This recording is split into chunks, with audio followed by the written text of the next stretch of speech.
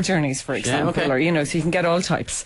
A few tips, I suppose, for the whole training thing. My sense is that if they're ready, you can do it in a week. So potty training, really? yeah. When kids are really ready, they will be trained within a week. It only takes a few days, and you'll have, you know, you won't necessarily even have too many accidents in that week. How do you determine if he or she is ready? That's the trick of it, because they start showing signs, but, you know, like even in my own experience, the signs were there, we tried, and then we had to give up for a little while, and then when we did do it, it was much easier, but that was several months later. So I suppose I have heard of children in this country being trained before they're 2 years, but that's unusual. Mostly it happens somewhere between 2 and 3, kind of around average 2.5 for girls, average maybe 3 for boys. And I think for what often happens, because boys are a bit later in it, and what often happens is that as they are in most things, it seems. Yeah, they just, you know, let's face it, Fiona, I mean, we're just we're the slower sex.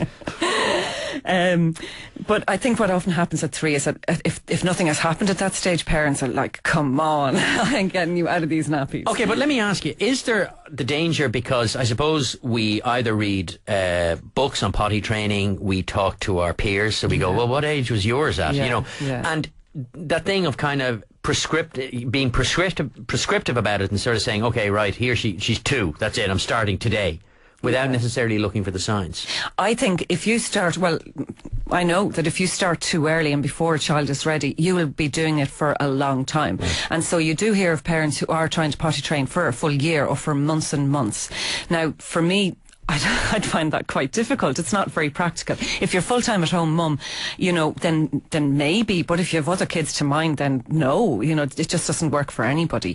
So, you know, sometimes people will have maybe false starts as well. There's a lot of factors to take into account. Okay, some of the signs that a child is ready, they need to be able to tell you at least that they have just done something, particularly a dirty, you know, they have a dirty nappy, that they've done a poo. Sometimes they should be able to tell you that they're, you know, kind of ready to do it, or that they're doing it. Some children will tell you that they have a wet nappy, but a lot of children won't mind running around in a wet nappy for a while. If you've got both of those signs ready, then your child, you know, knows well when they're soiling.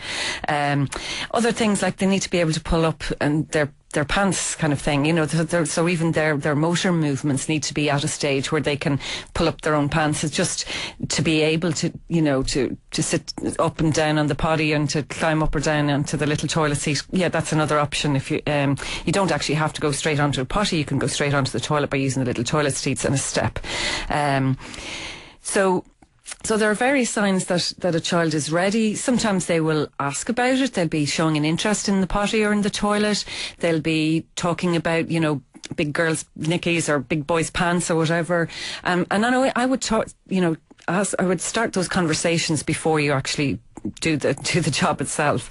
The other thing that I would do is to bring your child to the toilet. Now, for a lot of mothers, that is, you know, an absolute reality anyway, that you cannot pee on your own. You can't leave them. You have an audience of 1, 2 or 3, depending on how many kids you have. But, you know, for some parents, that's quite difficult. They like to have the door closed when they go. Your children need to be able to see you peeing. They need to see the process, and you can break it down into steps. First, we pull down our pants, then we sit in the toilet, then we do our pee-pee or our wee-wee or whatever you like to call it. Dry a bum, and then we pull up our nickies, and then we wash our hands and dry our hands. So there's a little process about it, and if you kind of repeat the few little steps each time, they get used to this is the little pattern. It's a little routine, so they can start to predict the routine. It becomes like a safe little predictable routine before they even go through it for themselves. So yeah, when they are ready, I would remove the nappy for the day at least, you know, for several days, put on the pants, explain the whole process to them, go with the potty or the toilet. You will have to check with them. Do you need to go to the toilet now? Do you need to go to the toilet now at the beginning?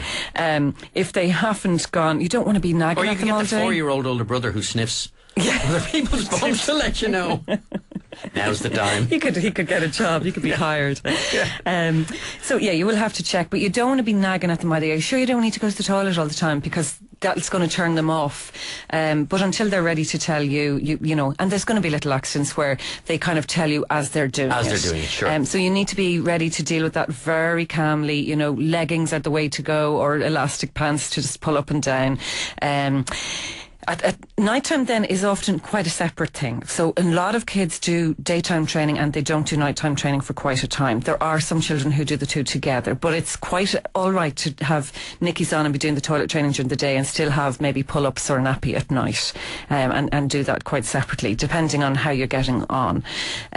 We have a related question, kind of, well, it is related. It's about a 5-year-old who still wets the bed. No problem weeing if David, the father, lives him at night, but if he leaves him there, it's just another wet bed, and was just wondering what age should they be expecting their child to stop bedwetting? Well, really, you know, I suppose generally if they're nighttime trained, it would happen around between 3 and 4, or between 2 and 4. Right. So if they're 5 and they're wetting the bed, they are a bedwetter. It's almost like a different category. It's like they've, you know. So a certain percentage of kids will be bedwetters or will wet the bed. There's a useful website, actually, bedwetting.ie, that gives you the information in the Irish context. A study was done recently by rollercoaster.ie, and they were asking, you know, parents, they found that 58% of respondents had a child who wet the bed, who was over 5.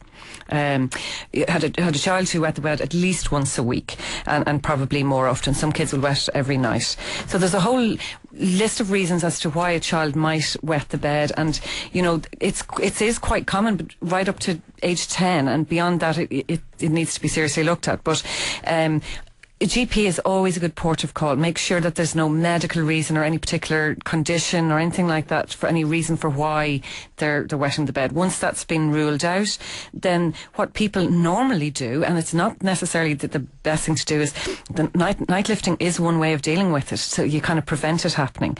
It's difficult to know if it happens, you know. Sorry, say that. It's difficult to know if it's happening. Yeah, well, unless you kind of go in. Well, I suppose if you go in and you lift your child at 11 every night, you might prevent it. And then if you prevent it happening, and then if you don't lift them, you have a wet bed in the morning. I think that's what this stat is saying. Okay. So maybe try kind of talking to your child during the day and keeping a diary of wet nights and dry nights, and having maybe a reward system or a star chart for dry nights and praising them for it and kind of building them up. Now make sure you don't do the opposite, as in there shouldn't ever be any giving out or crossness or anything if they do wet the bed, because they're not in control of it, they're asleep. Definitely limit drinks after 6 p.m, but during the day make sure they get plenty of fluid, and so that way they also get used to having a full bladder and kind of knowing that they have to go to the toilet as well.